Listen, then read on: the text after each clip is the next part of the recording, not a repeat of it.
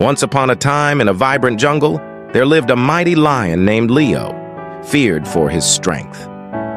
One day, Leo saved a tiny mouse trapped under a branch, earning its gratitude. Months later, when Leo was ensnared in a hunter's net, the mouse repaid the kindness by freeing him with its nimble teeth.